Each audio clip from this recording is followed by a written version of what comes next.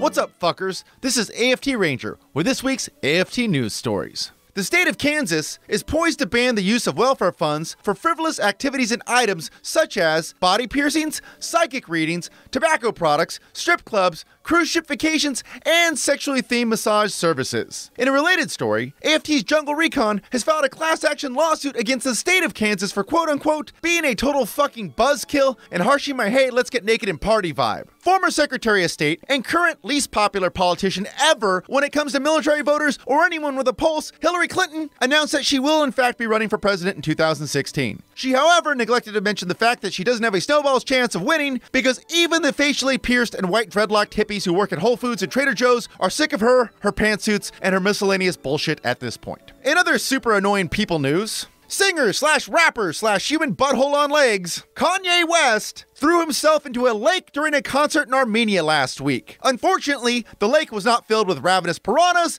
and or sharks and or battery acid, so Kanye survived the ordeal unscathed. Total bummer. In worldwide, oh shit, we're all gonna die news, the United States has filed a formal complaint after Russia intercepted one of our spy planes last week over the Baltic in an unsafe and unprofessional manner. If you ask me, formal complaints like this are for fucking pussies. What we really need to do is get Tom Cruise to stop dicking around with that Scientology bullshit and climb his tiny little midget ass back into the seat of that F-14 Tomcat and get down to a little inverted cockpit middle fingering. It would almost make up for at least 14% of all the retarded and moronic bullshit he's pulled since Top Gun was in theaters. In other crazy countries we only tolerate because they have the bomb news, U.S. intelligence has confirmed that North Korea most likely has perfected a mobile, intercontinental ballistic missile system that could deliver a nuclear warhead to the west coast of America. This sounds incredibly terrifying until you take into account that North Korean missiles have a history of being about as accurate as AFT Marine's urine stream after several dozen pitchers of Jägernog at our annual Christmas party. If North Korea ever does fire on the U.S., they're just as likely to hit a pod of humpback whales off Catalina Island or obliterate downtown Tijuana, Mexico. And now in today's most important news segment, Ranger News, 2 senior NCOs from the Airborne and Ranger Training Brigade claimed the title of Best Ranger this past weekend at the Best Ranger 2015 competition. Congratulations to Sergeants First Class Jeremy Lemma and Timothy Briggs. You two fine gentlemen exemplify all that is good, honorable, and badass in the warrior class. And you're both so goddamn American, you give bald eagles hard-ons and are the reason the Statue of Liberty prefers to go penniless under that dress. That's AFT News for today. Problem solved, problem staying solved. Rangers lead the way.